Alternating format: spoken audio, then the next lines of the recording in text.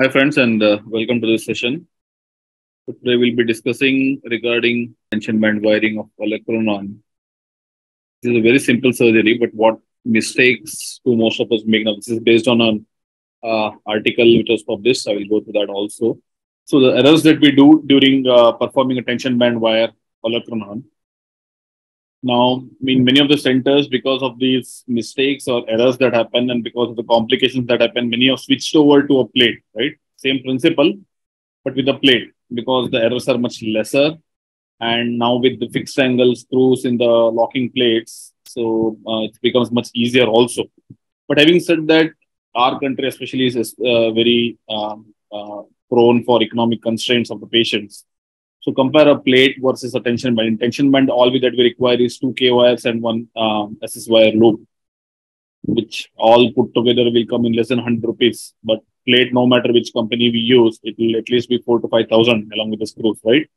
So that's a difference more than about 50 times. So 100 rupees versus 5,000. So although both of them work on same principles and the end result should be the same. So that's why we need to perfect the art of doing a good tension band wiring of Olecranon, patella and other areas where we can make do with tension band principle, right?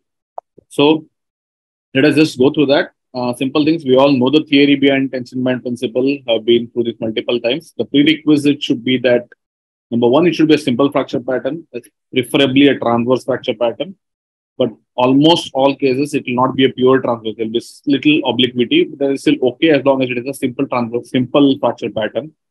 But more importantly, the medial cortex, that is the opposite cortex, should not be comminuted. Okay? So this is where many of us make a mistake of not analyzing the X-rays properly, and many of the time the X-rays are not taken the necessary view. So even intraoperatively, if we realize that the opposite cortex is comminuted, it is worthwhile to abandon this for some other ways of fixing the fracture, right? So it is not that hard and fast rule that if we plan to do tension band wiring, we need to end with tension band wiring. So it works on a very simple principle of converting tensile forces to compressive forces. Now, all this will only be possible if it's a simple fracture pattern. Okay, so we should not try to extrapolate the indications to other fracture patterns.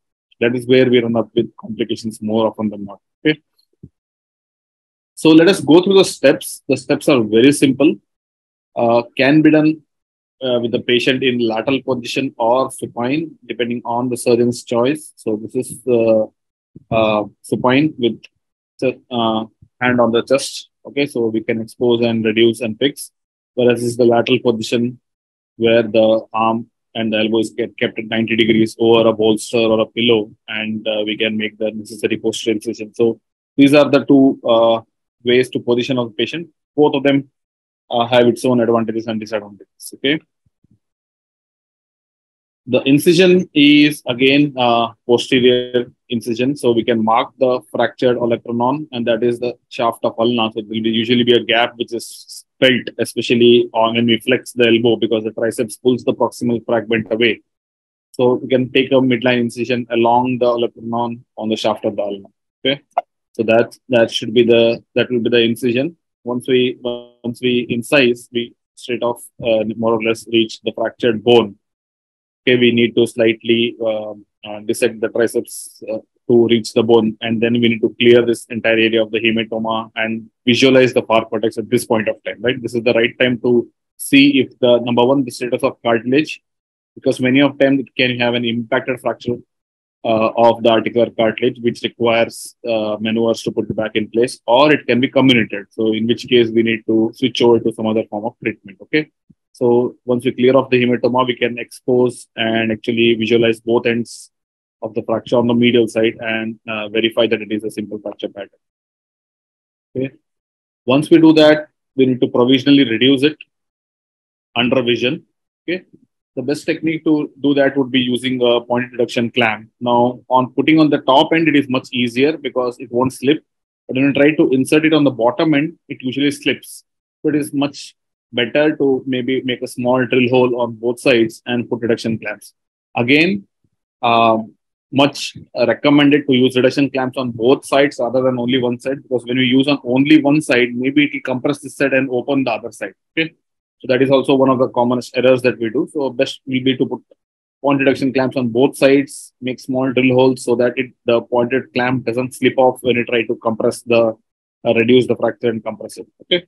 Once that is done, the next one of the most crucial step will be to take an entry point in the bone for passing the SS wire. Okay. Now, where do we take this entry? Now, that is a very, very specific point. We take about 4 centimeter distal to the fracture, and on the width of the bone, it is about 2/3, 1/3, or about 5 millimeters from the dorsal cortex. Okay. So 4 centimeter from the fracture, and here in the width, 2/3, 1/3, roughly, or about 5 millimeters from the dorsal cortex is where is the entry point for the drill bit to make a transverse hole so that we can pass the wire loop. So don't make mistakes of getting the wire loop too close to the fracture or too far away from the fracture. Okay, if it's too close or too far, also there will not be adequate tensioning that is possible. So once we do that, then the recommended things is what I'm going to show. So point reduction clamps on both sides, and then this is the entry hole. Take a wire loop. In the wire loop, also about 2/3 and 1/3, create a loop, right? Just twist it around itself, creating a loop. That's where it is. So this side is 2/3 and this side is 1/3, and then slightly bend it so that there is a nice tiny loop. So now we have one short end of the loop and one long end. Put the short end of the loop through the hole, going out. That's the short end of the loop, and we can see that the loop that we have created is here. Once we have done that, so we can pass this side, which is the bigger side, go across and come. Meanwhile, pass 2 K wires, 1.6 millimeter K wires. Now we always have to use this angle guide. Why? Because if we do not use, maybe we will not end up with parallel K wires. Now, tension band principle, we need the wires to be parallel. Okay. So start somewhere at the triceps tuberosity and pass it coming out along the anterior cortex. So we don't need to go in so fast. In soft bone, it always happens that we will not be able to make the resistance, but in real life, we will be able to feel the loss of resistance. That's when we can stop.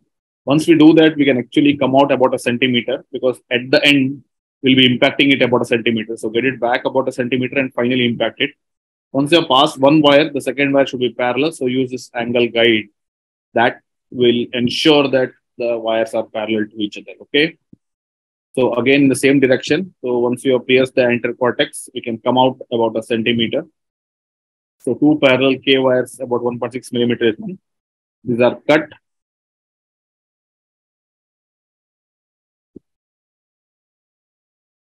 And then the loop, the bigger end of the loop is taken in a figure of 8 behind the wires, then in front of the wire and coming on the other side. And this small segment of the wire is bought at the same level. Now, mind you, when you are doing a dual knot technique of tension band, both the knots should come more or less at the same level, right? We can't have one knot here and one knot here. So twist the first couple of turns manually so that there is an even turning, and then cut off the excess loop of wire that is there. So this is the recommended technique of dual knot. Now, both the sides it is tension the same thing. Remember, but this is done one after the other. In the sense, couple of turns on one side, then couple of turns on the other side. But remember that both of them do in the same direction. For example, if this surgeon is doing it on clockwise, then this surgeon should be doing it anti-clockwise, so that both of them go in the same direction, not opposite to each other. Okay. And the twisting, the technique is always pull and turn. So it's pull and turn, not just keep turning at the same time. Okay. That gives it adequate tensioning. So a couple of turns on both sides, either sides alternately can be done, but in the same direction, which both of them should be following. So then once evenly it is knotted, we can cut off the excess loop on both sides